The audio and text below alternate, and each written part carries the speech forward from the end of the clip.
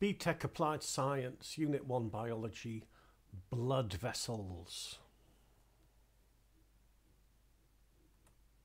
Now, there's three types of blood vessel that we need to know: arteries, veins, and capillaries.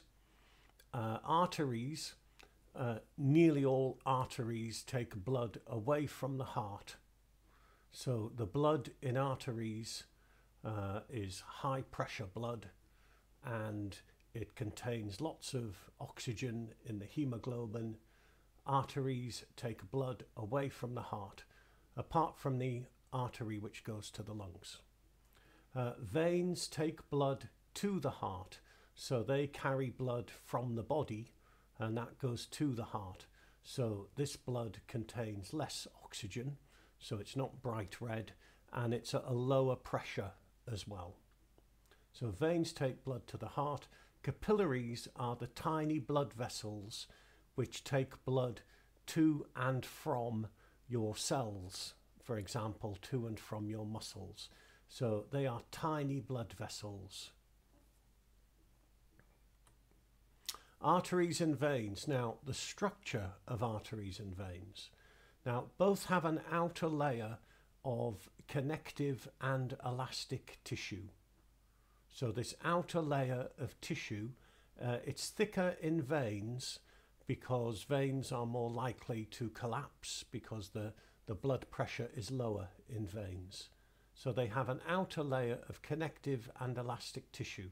This is arteries and veins. Both of them have a layer of smooth muscle tissue. They have a layer of muscle tissue. This is thicker in arteries because arteries can actually help to pump the blood. When you're feeling somebody's pulse, you're feeling the arteries helping to pump the blood around your body to keep up the blood pressure. And then all three have an endothelial layer on the inside. Okay, so, well, the capillaries are just basically an endothelial layer, and it's on the inside in arteries and veins. A disease we need to know: atherosclerosis. So, what can happen? Fatty deposits. Now, these fatty deposits are called an atheroma, and they can block an artery, and they can lead to a blood clot actually blocking the artery, and the blood clot is called a thrombosis. So fatty deposits, an atheroma, can block an artery or lead to a blood clot blocking it, called a thrombosis. And this can cause all kinds of problems. It can cause coronary disease, which is perhaps a heart attack, and it can cause strokes as well if it's the blood going to your brain. And if one of those arteries gets blocked, you could have a stroke. So what causes it? Well, the endothelial tissue, which is on the inside, remember, is damaged. It could be damaged by smoking or by high blood pressure. And so what happens is that a type of cholesterol called LDL cholesterol accumulates in the wall. And this causes the wall to become inflamed.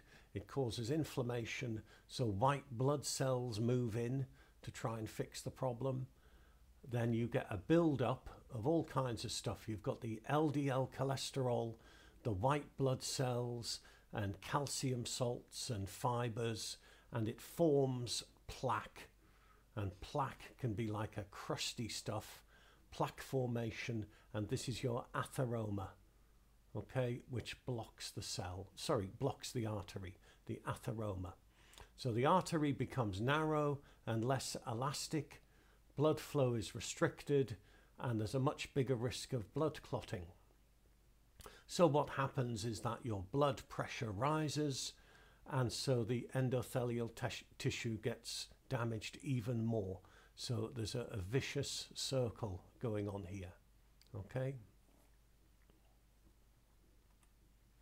Cigarettes again. Cigarette smoke contains lots and lots of toxic, nasty chemicals.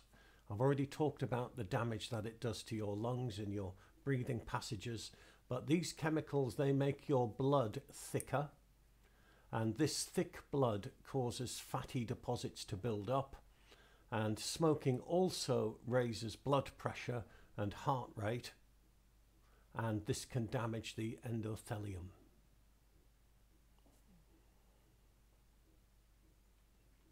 Sketch and describe the structure of the three types of blood vessel.